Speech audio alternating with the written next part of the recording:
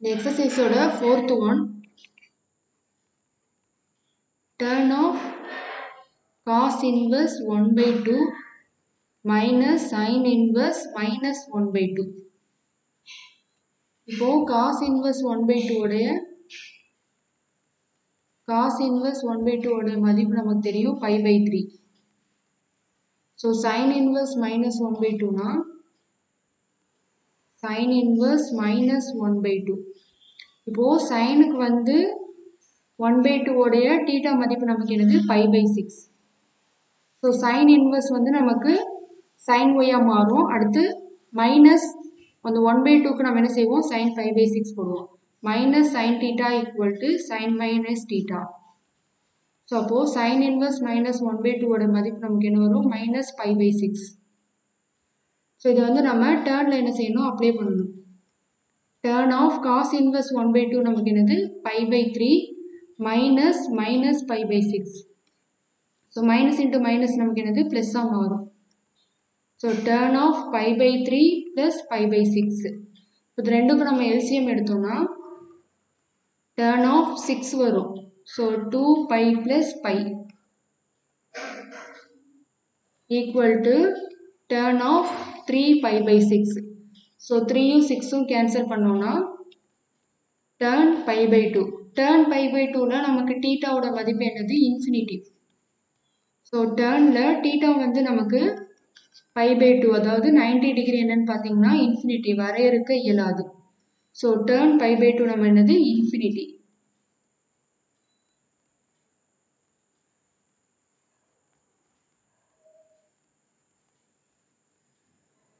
அப்போ ஓவராலா நமக்கு tan of cos inverse 1 by 2 minus sin inverse minus 1 by 2 ஓட மதிப்பு நமக்கு என்னது infinity. So அதாவது வரையறுக்க இயலாது.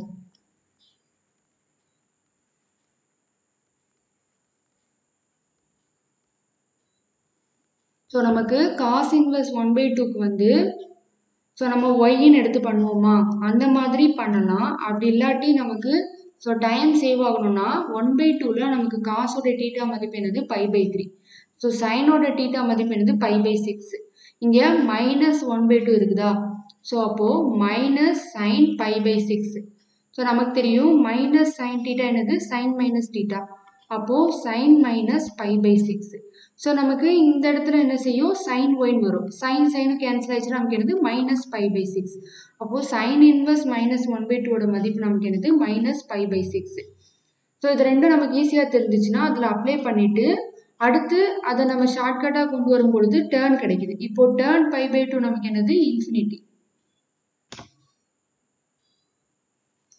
இப்போ செகண்ட் ஒன்ல sin of tan inverse 1 by 2 minus cos inverse 4 by 5. So இப்போ நமக்கு tan inverse 1 by 2 இதை வந்து நம்ம x ன்னு எடுத்துக்கலாம். x equal to tan inverse 1 by 2. Next cos inverse நம்ம y equal to cos inverse 4 by 5. இப்போ tan inverse நமக்கு இந்த சைடு வரும்பொழுது tan x equal to 1 by 2 வரும். இந்த சைடு பார்த்தீங்கன்னா cos y equal to 4 by 5. இப்போ இதை வந்து நம்ம ஒரு செங்கோண முக்கோணத்துல போட்டோம்னா ஸோ இந்த தீட்டா இருக்கிற இடம் தான் நமக்கு என்னது எக்ஸ். இப்போ இது நமக்கு என்னது எதிர்பக்கம் பை அடுத்துள்ள பக்கம். ஸோ எதிர்பக்கம் இது, இங்கே அடுத்துள்ள பக்கம் இது கர்ணம். இங்கே 1 2. இப்போ நம்ம இது என்னன்னு சொல்லி என்ன செய்யணும் கண்டுபிடிக்கணும். கண்டுபிடிச்சோன்னா தான் நமக்கு வந்து சைன் எக்ஸு காஸ் எக்ஸ் இதோட மதிப்பு தெரியும். ஸோ அதாவது எதிர்பக்கம் பை கர்ணம் இங்கே இருக்குது. அப்போது இதோட வேல்யூ தெரிஞ்சால் தான் நம்மளால் பண்ண முடியும். இதை ஏபிசின்னு எடுத்துக்கலாம். இப்போ காஸ் எக்ஸ்னா அடுத்துள்ள பக்கம் பை கர்ணம். ஸோ இதை PC squared equal to AB squared plus AC squared. So PC squared equal to 2 squared plus 1 squared. அப்போ இங்கே என்ன வரும் நமக்கு 5. அடுத்து பார்த்தீங்கன்னா பிசி ஈக்குவல் டு எடுத்து √5. இப்போ இந்த கர்ணம் நமக்கு என்னது √5. இப்போ இந்த சைன் எக்ஸில் 1 by √5 இங்கே நமக்கு 2 by √5. ஸோ இதே மாதிரியே நம்ம என்ன செய்யணும் காஸ் ஒய்ல கண்டுபிடிக்கணும். இப்போது இது நம்ம ஏன் கண்டுபிடிக்கிறோம்னா இது நம்ம வந்து ஃபார்முலாவில் யூஸ் ஆகும். ஸோ காஸ் ஒய்க்கு வந்து அடுத்துள்ள பக்கம் பை கர்ணம். இப்போ இது நமக்கு 5, இங்கே 4. இப்போ சப்போஸ் நமக்கு சைன் ஒய் வேணும் அப்படின்னா எதிர்பக்கம் பை கர்ணம். ஸோ அப்போ நமக்கு இது என்ன செய்து தேவைப்படுது. அப்போது ABC. So BC squared equal to AB squared plus AC squared. So BC நமக்கு என்னது 5 squared, 4 squared plus AC squared. 25 equal to 16 plus AC squared. So 16 into minusல வந்துச்சுன்னா நமக்கு 9 equal to AC squared. இப்போ AC equal to என்னது √3. இதுதான் நமக்கு என்னது எதிர்பக்கம். அப்போ √3 by 5. இதே நமக்கு டர்ன் ஒய் வேணும் அப்படின்னா எதிர்பக்கம் பை அடுத்துள்ள பக்கம் √3 by 4. ஸோ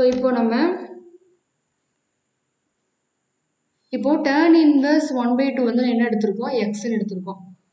இப்போ சம்மில் நம்ம என்ன பண்ணணும், சைன் டர்ன் இன்வர்ஸ் 1/2 வந்து எக்ஸ் மைனஸ் காஸ் இன்வர்ஸ் 4/5 வந்து நமக்கு என்னது minus. So sine x minus Y formula என்ன வரும், sine x cos Y minus cos X sign Y. So இப்போ பார்த்தீங்கன்னா இந்த இடத்துல தான் நமக்கு sin x வந்து என்ன செய்யுது தேவைப்படும். ஏன்னா இந்த ஃபார்முலாவில் நமக்கு sin x இருக்குது. ஸோ இதுக்காக தான் நம்ம என்ன செஞ்சுருக்கோம், இந்த tan xலேருந்து sin x கண்டுபிடிச்சிருக்கோம். இப்போது sin x பார்த்தீங்கன்னா 1/√5 இன்ட்டு cos y வந்து என்ன வரும் 4/5. ஸோ நெக்ஸ்ட்டு cos x வந்து என்ன இருக்குது 2/√5 இன்ட்டு sin y நமக்கு √3/5. Sorry AC squared. இப்போ இந்த ஸ்கொயர்டு நமக்கு ரூட் ஆயிடுச்சுன்னா √9 நமக்கு என்னது 3. ஸோ ரூட்டை நம்ம வர்க்கப்படுத்தணும்னா என்ன வரும் 3 தான் வரும். அப்போது சைன் ஒய் வந்து நமக்கு என்னது 3/5. ஸோ இதை மல்டிப்ளை பண்ணோன்னா 4/5√5 மைனஸ் 6/5√5. இதுக்கு நம்ம இப்போ எல்சிஎம் எடுத்தோம்னா 5√5 4 மைனஸ் 6. So minus 2/5√5. இப்போ நம்ம √5ஆல் மேலே கீழே மல்டிப்ளை பண்ணோம்னா மைனஸ் 2√5 ஸோ √5 இன்ட்டு √5 5. ஆல்ரெடி நமக்கு இங்கே ஒரு 5 இருக்குது. ஸோ 5 இன்ட்டு 5 நமக்கு என்ன வரும் 25 வரும்.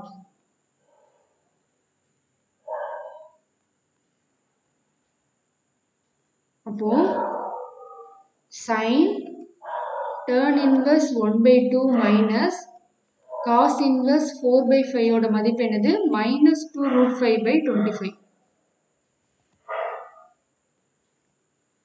ஸோ இதே மெத்தடில் தான் அடுத்து நம்ம தேர்ட் சம் பார்க்க போகிறோம். Cos sine inverse 4/5 minus turn inverse 3/4. இப்போ இங்கே நம்ம சைன் இன்வர்ஸ் 4/5 என்ன செய்யலாம் எக்ஸ்ன்னு எடுத்துக்கலாம். ஸோ அப்போது சைன் எக்ஸ் ஈக்குவல் டு என்னது 4/5. இது நமக்கு எதிர்பக்கம் பை கர்ணம். நெக்ஸ்ட்டு நம்ம டர்ன் இன்வர்ஸ் 3/4 ஒய்ன்னு எடுத்துக்கலாம்.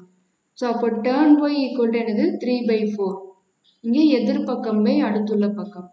இப்போது இந்த சைன் எக்ஸ்லேருந்து நம்ம காஸ் எக்ஸ் கண்டுபிடிக்கணும், டேன் ஒய்லேருந்து சைன் ஒய் கண்டுபிடிக்கணும், காஸ் ஒய் கண்டுபிடிக்கணும். ஏன்னா நமக்கு ஃபார்முலாவில் என்ன செய்யும் யூஸ் ஆகும்.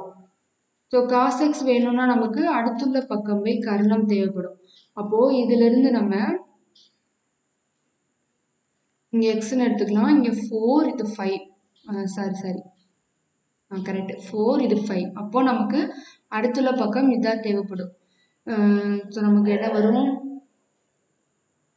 3 வரும். ஸோ 3 வரும். ஸோ டக்குன்னு நம்ம போடணும். அப்போ தான் நமக்கு வந்து டைம் அடுத்த சம் பண்ணுறதுக்கு கிடைக்கும். இப்போ இங்கே என்ன வரும் நமக்கு காஸ் எக்ஸ் என்ன இருக்கும் 3/5. இப்போ இங்கே பார்த்தீங்கன்னா 3 4. அப்போது இது நமக்கு தேவைப்படுது. அப்போ 25 ரூட் எடுத்தோம்னா 5. ஸோ சைன் ஒய் வந்து என்னது 5/3, காஸ் ஒய் என்னது 5/4. இப்போது காஸ் சைன் இன்வர்ஸ் 4/5 நம்ம என்ன எடுத்திருக்கோம் எக்ஸ்ன்னு எடுத்திருக்கோம், டர்ன் இன்வர்ஸை ஒய்ன்னு எடுத்திருக்கோம். இப்போ காஸ் எக்ஸ் மைனஸ் ஒய்யோட ஃபார்முலா என்னன்னு பார்த்தீங்கன்னா cos X cos Y plus sine x sign Y. So cos X already நம்ம ஏற்கனவே கண்டுபிடிச்சிருக்கோம் 3/5. 3/5 இன்ட்டு காஸ் ஒய் நமக்கு என்னது 5/4 ப்ளஸ் sin x வந்து 4/5 4/5 இன்ட்டு sin y வந்து sin y வந்து எதிர்பக்கம் பை கர்ணம். அப்போ 3/5 வரும். ஸோ 3/5. இப்போ நமக்கு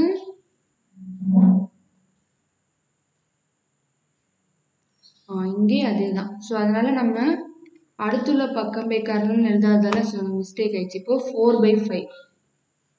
ஸோ இது என்ன வரும், நமக்கு 4/5 வரும். So 12/25 plus 12/25. இப்போ ரெண்டையும் நம்ம எல்சிஎம் எடுத்தோம்னா 24/25. இப்போ இதை கேன்சல் பண்ண முடியாது. இதுதான் நம்ம என்ன செய்யணும், ஃபைனல் ஆன்சராக வச்சுக்கணும். So cos into sine inverse 4/5 minus turn inverse 3/4 உடைய மதிப்பு நமக்கு என்னது 24/25.